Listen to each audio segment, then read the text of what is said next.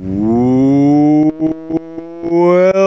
to the Pope on Film. I am Bunny Williams, and with me is... I am occasionally known as Reverend Steve, the founder of the Church of Ed Wood. These days, I'm primarily known as May Lynn. I am a trans woman, married, parent, stay-at-home mom, podcaster, lover of fine cheeses, raconteur, and the founder of the Church of Ed Wood, which is a real thing worth a Google. This episode is dedicated to victims of the coronavirus and xenophobia. That's how this week's movie started. A movie I like to call Canadian Screaming, the movie. Yes. That's what I like to call this week's film. It's horrible.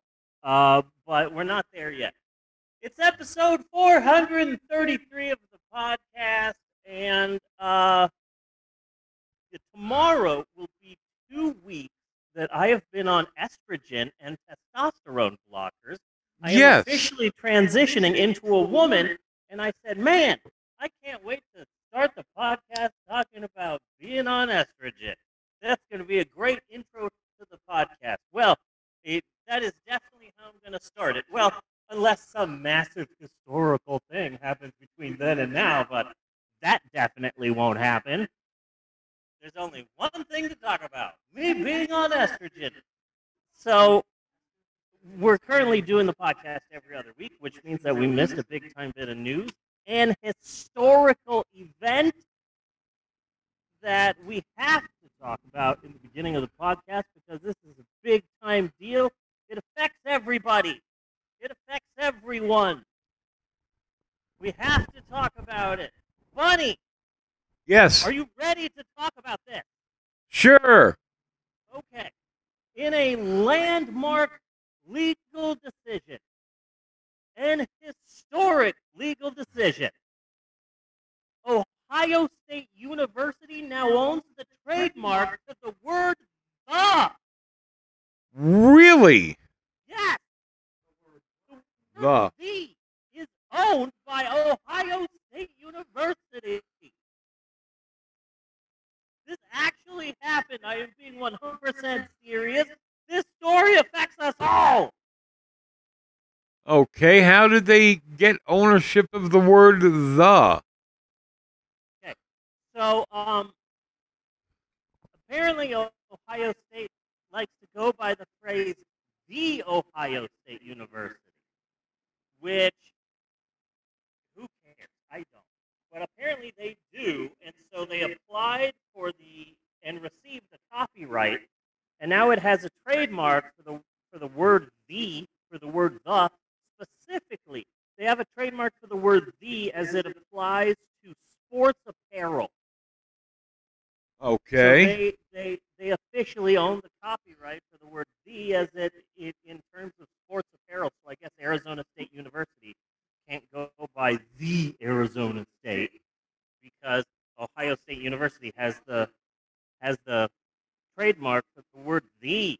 Well, wouldn't it be like a crazy ass trip if Ohio State got all Metallica about it? Yeah. Like, Guardians of the Galaxy shirts say Guardians of a Galaxy. Because Ohio State might sue them. I think that'd be neat. How weird. How do you land that? That's incredible. Only because the world is insane now and nothing makes any sense anymore. That's how. Ohio State University being given the trademark for the word "the." This is obviously the biggest news story right now, but without a doubt. This. I haven't been watching the news, but I'm assuming this is what everybody's talking about. In fact, I've seen people all over the place protesting Ohio State. And yes. They're receiving this a trademark. At least I think that's what they're protesting. And people are putting up pictures to adopt Ohio State. Weird. Yeah. Very bizarre. You want to talk about abortion, Bunny? Sure. I feel like we should. And maybe not the funnest conversation, but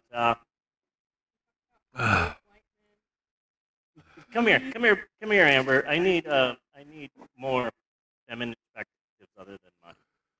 What do you have to say about abortion, Amber? Mm-hmm. Uter us, not uter old white men. Yeah, like literally the baby could be nothing outside of the uterus. Mm-hmm. Yet they have more say for a thing that can't even speak or have a brain to speak. I have a lot to say in my uterus and the rest of my body. I can carry my gun anywhere I want. Yeah, I'm glad that my uterus, the baby, the fetus in my uterus can open carry freely. Yeah. Well, yes, you've lost body autonomy and you no longer have control over what happens to your own body, but my fetus came. But at least you won't see at least little kids won't see a rainbow flag hanging in their room that they're boarded up in while someone tries to kill them. Yes. Yep. So, hooray! Yay, America! Just in time for the 4th of July. Not my birthday. They did that on my birthday. They did do it on your birthday. That was rude. Right? Very freaking rude. I was like, I gained the right to drink, but not the right over my body. Yep. Isn't that something? Yeah, now I gotta worry about them turning back LGBT stuff. And then it's like, am I gonna be in trouble for being brown eventually? We'll find out. Yep. No, because you're with another brown person. Now your mother and I, we might get in trouble for the interracial relationship. Yep. We definitely will. Technically, I am American, so that's one plus. But technically, they can work it out. Yeah, that's why I added the technically. Yeah. Just to let you know, I have 2 sausage McMuffins, or egg McMuffins over here, and then a whole bag of popcorn over here, and I'm eating throughout the entire podcast. I know that that's not professional, and I know that when it comes to this podcast, people expect a certain level of professionalism. Yes. Yes, they do. But ever since I started the estrogen and testosterone blockers, I am never not hungry. I just have to eat 24/7. Puberty, like suddenly my body is like Lord of the Rings. We've been through puberty, yes, but what about second puberty? And so that sucks. And the doctor who prescribed me the estrogen, she's like, oh,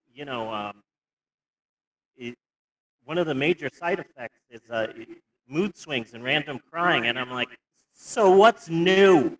At least now when it happens, I can say, I have a reason. Pills. I'm taking pills and not getting shot at the moment, and I'm pretty excited about that. Okay. The way I see the current state of the Supreme Court is this is like it's like I've been wondering why all of a sudden there's this big like the Supreme Court is like suddenly every day is just some new way that they're fucking us. Yes.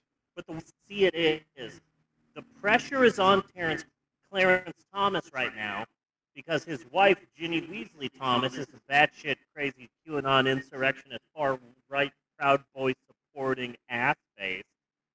And it's but let's stop right there. Let's stop right there first and establish that Ginny Thomas is a long-time lunatic. Like, this is nothing new for her. She was back in the 70s in a self-help cult. Mm-hmm. for which charges were pressed. And now, so for her, it's just like, new day, same cult kind of a thing. When I heard that Ginny Weasley Thomas was in a self-help cult, my first thought was, oh shit, she in that sex cult with the young blonde chick from Smallville? Was she in that sex cult? Maybe. No, it's not the sex cult. She might have dabbled in that in between. They should try and get it. I bet the Scientologists could get her. Probably. Yeah, right? They don't want her. Yeah, they don't want her. But her nutso-ness has definitely affected Clarence Thomas and his work on the highest court in the land. And so for Clarence Thomas and the Republicans, it's basically like a fire sale.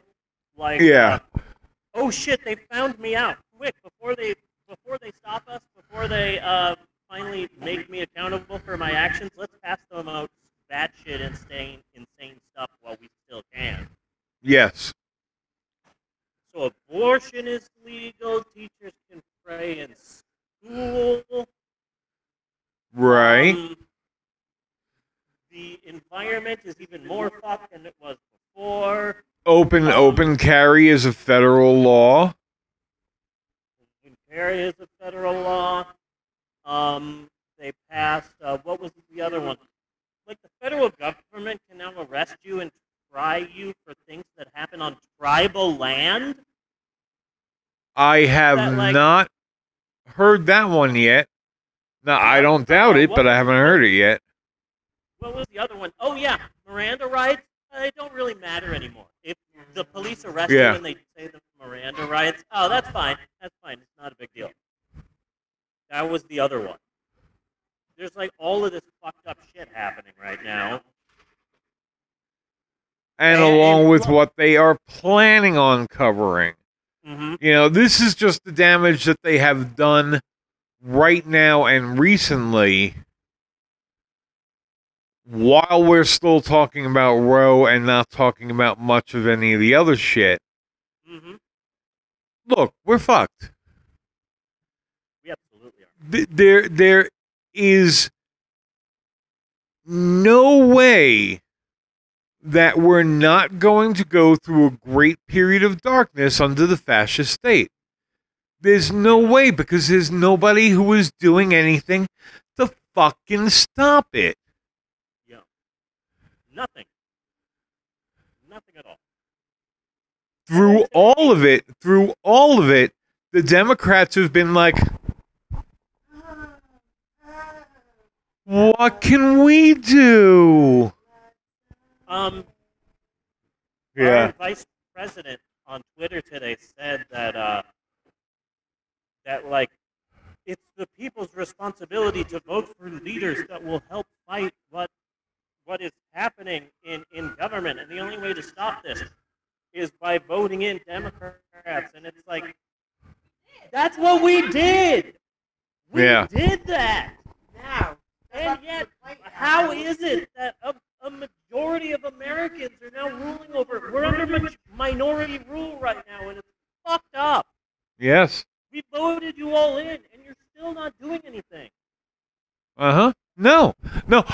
But what they are doing is the day the Roe decision comes down, the fucking Democratic Party stands outside of the Supreme Court and sings, God bless America, because they passed a gun law prohibiting hamsters from getting handguns. Yeah. And then the thing that pisses me off, in other words, a gun law that's not really worth much. Mm-hmm.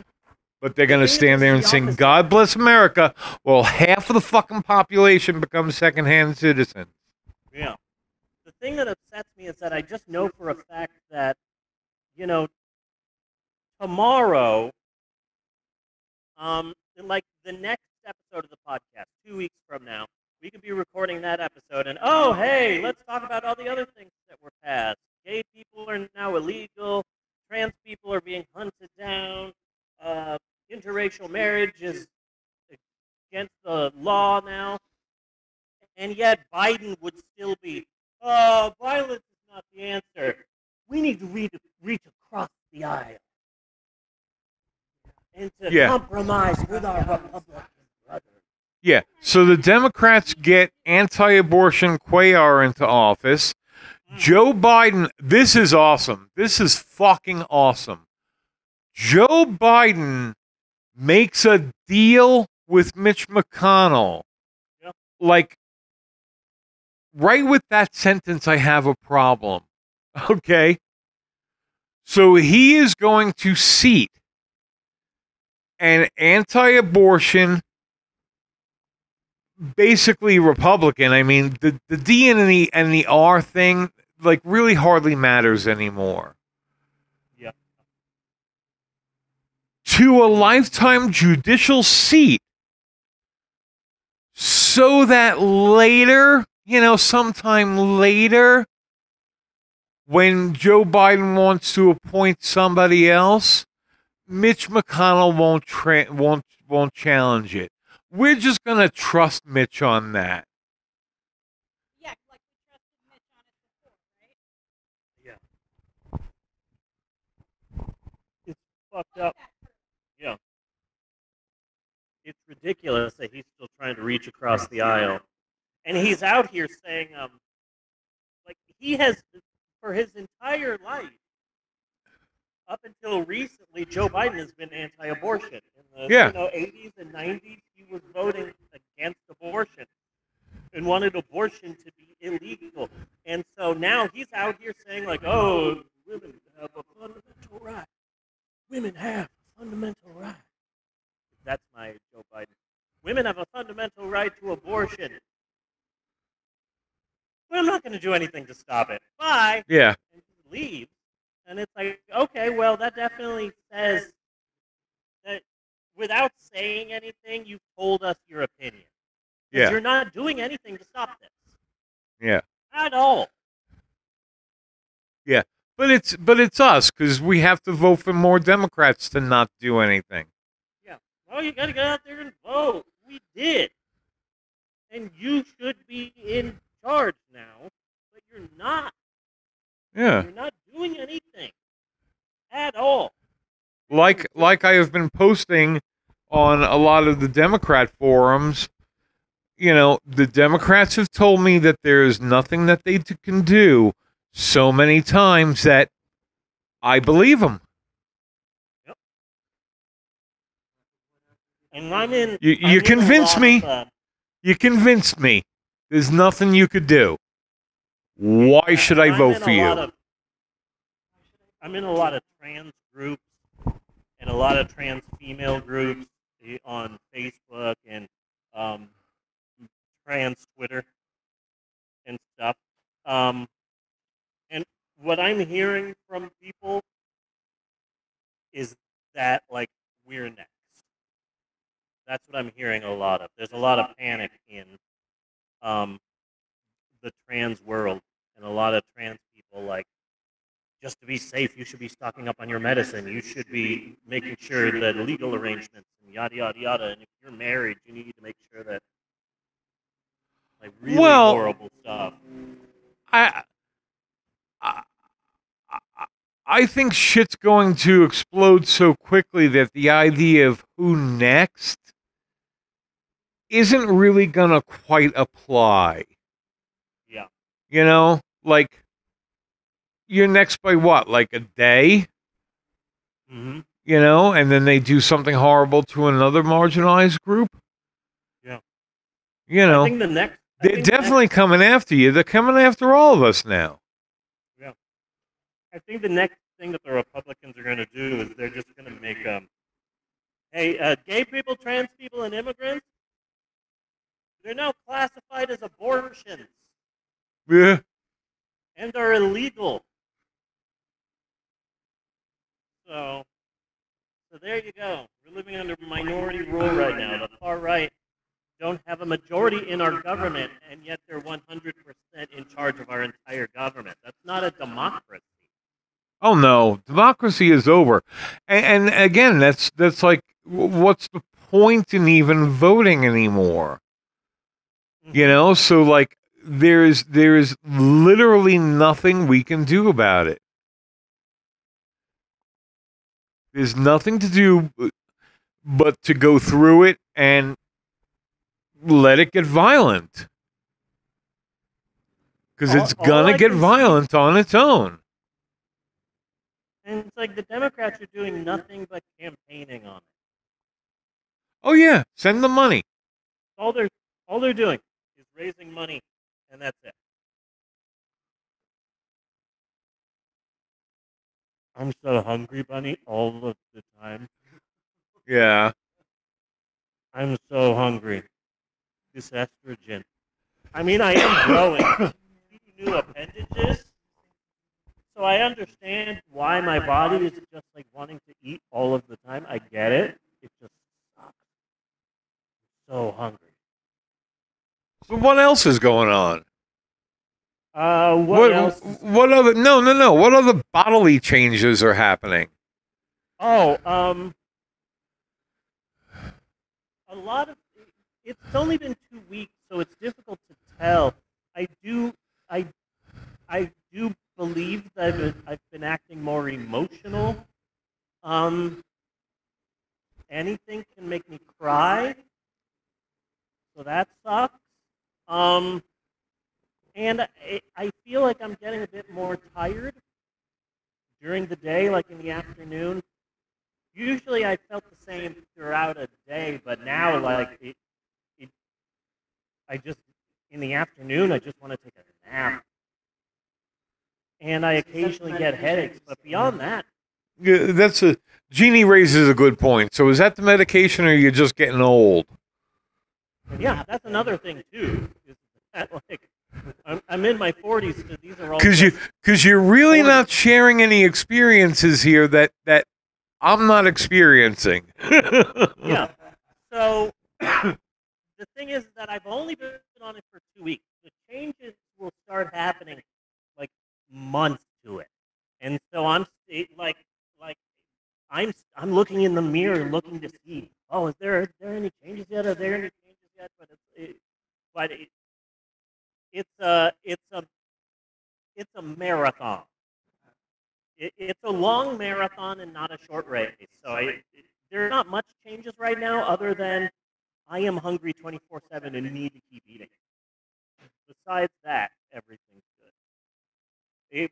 But it should be a couple more months until I get actual breasts that aren't plastic that I purchased on Walmart. They at Amazon. You don't have fake breasts.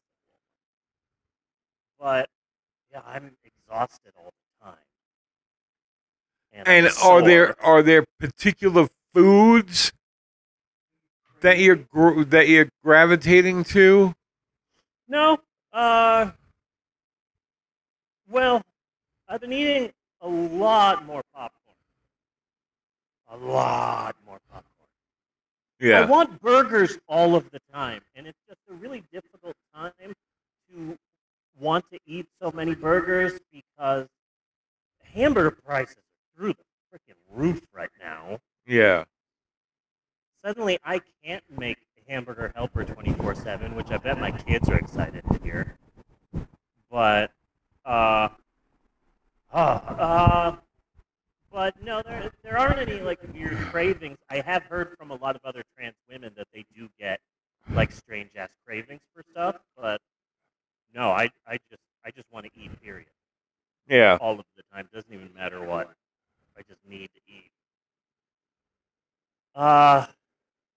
So that's exciting. I do feel though like I'm glowing just all of the time.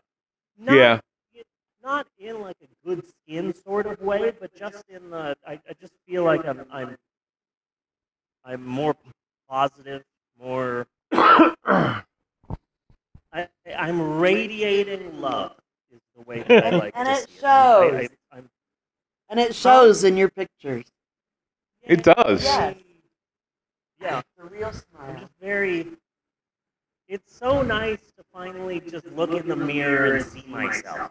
I feel like I haven't seen myself in a really long time. Yeah. You know? But it's really nice. really nice. It gets to the point now where like, oh, I gotta run to the bank really quick and then run to the post office, and I just go. It gets to the point where if I'm mail presenting, it feels weird. Yeah. So like I just put on just some random pants and a t-shirt, and I don't put on makeup, and I don't put in my boobs, and I just go out, and it's like, oh my god, I can use my normal voice. I don't have my purse. This is odd. So I'm excited about that.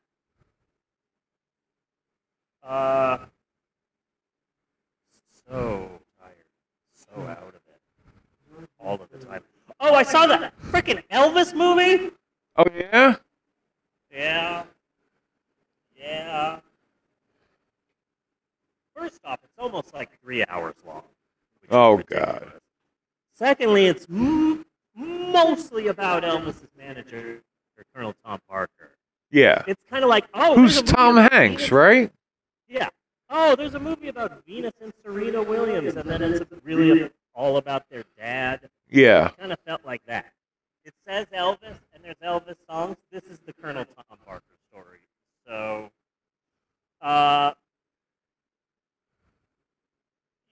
okay, so in the movie La La Land, it's a musical film all about how one white guy... 10-minute warning.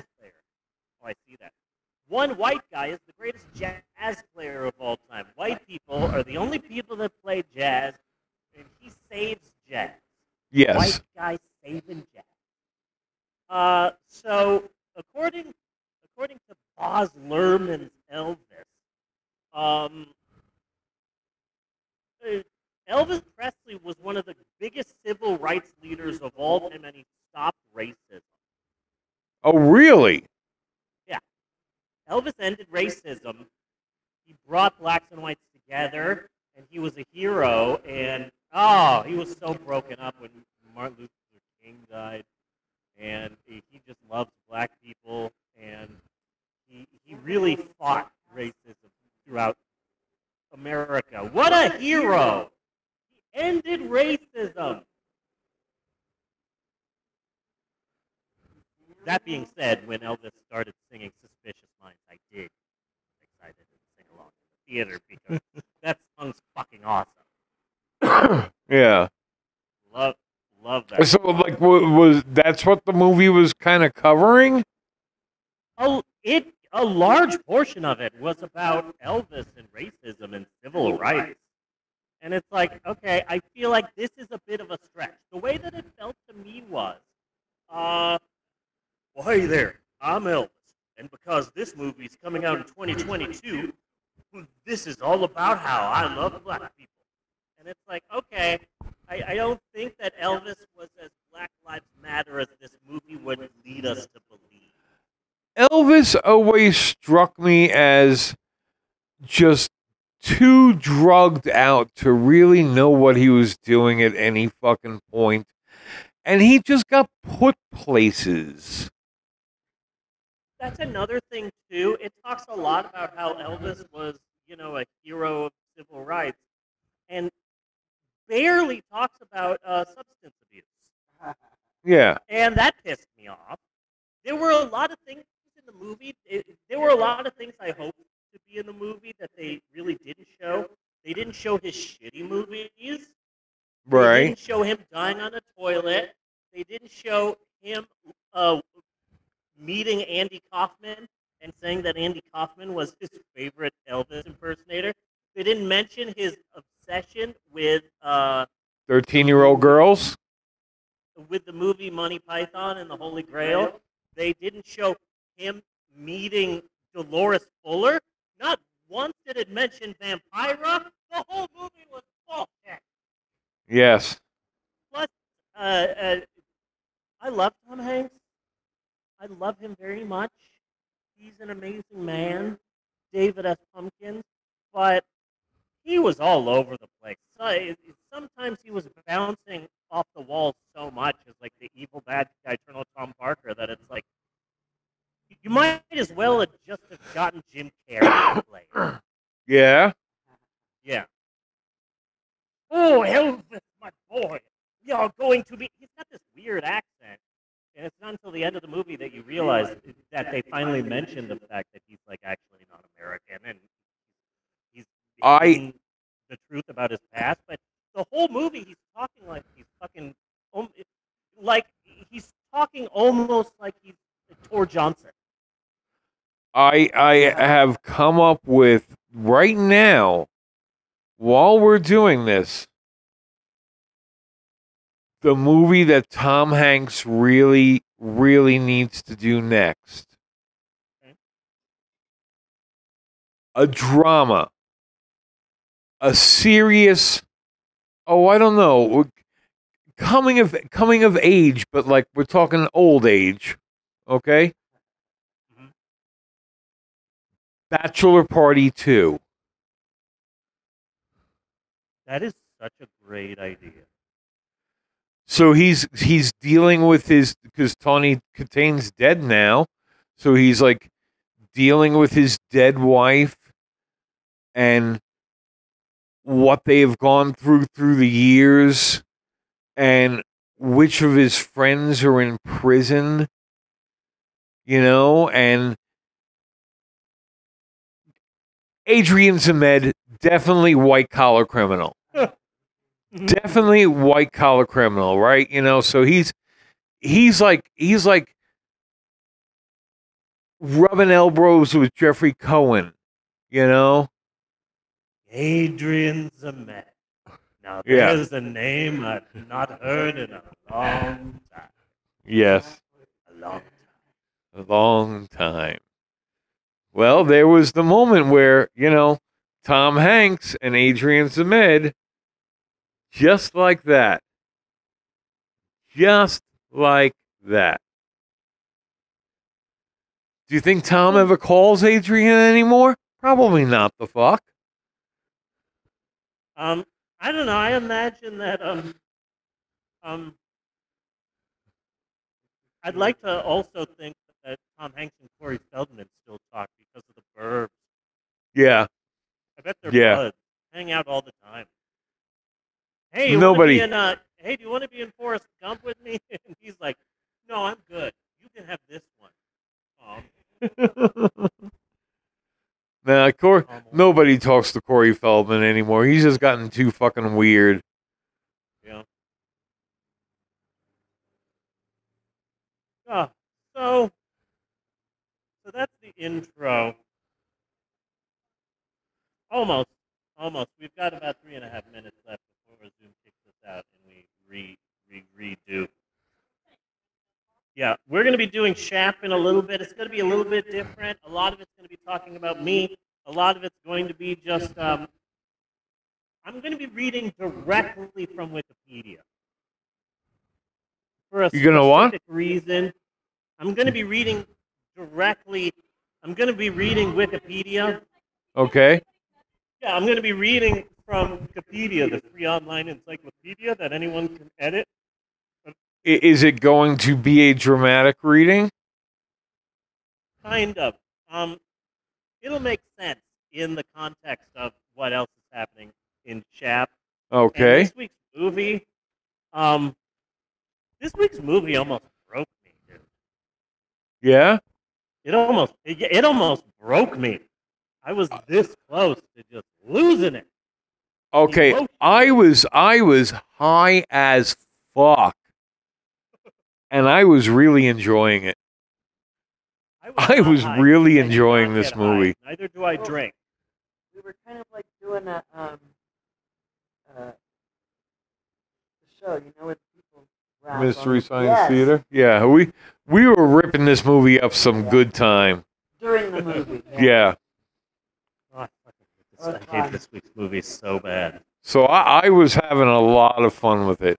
Yeah, we were having fun with it. It's a horrible movie, but it is historically horrible. Yes. You don't remember Insight? No, I don't remember Insight. By the Council of Churches? No, I don't remember that at all. That would either come on before or after Davy Goliath, depending. No, I don't remember it at all. Oh my God. I probably tuned out. Maybe it was more of a local show. Well, it was a lot like this movie. I don't think so, because Groove Tube, the whole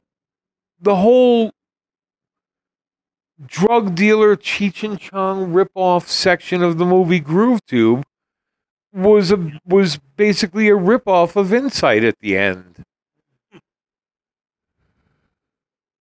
Groove Tube. So I don't know if it was. Podcast? I don't think we have. I'm not sure. I think we might have.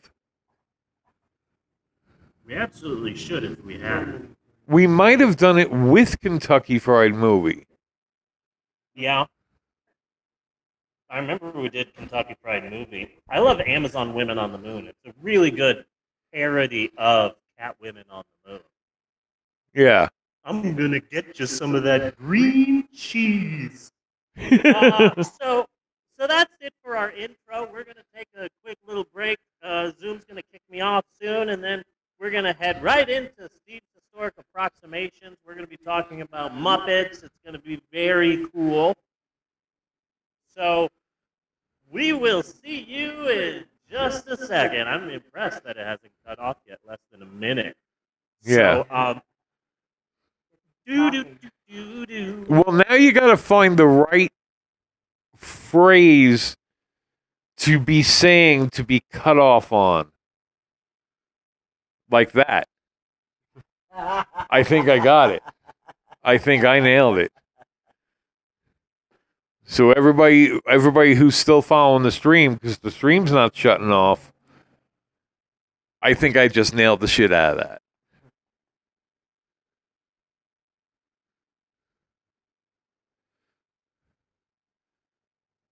Because it's mostly just a matter of starting up Zoom again, which only takes a minute to, like, talk over it, I guess.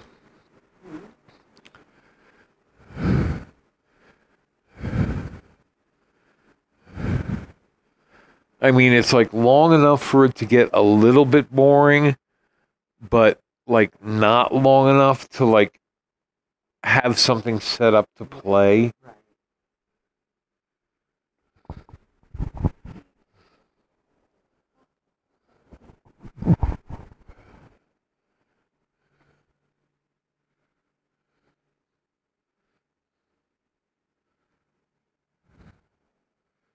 Because it would be looking for things to play in the 1 to 2 minute range. Twice or 3 times. Well, that's a good spot to put a little commercial. And he's in chat. What? I said that's enough time to do a little commercial. For what? And then I have to. I'm not arguing with you. I'm sorry. Okay, I don't know what I just did there.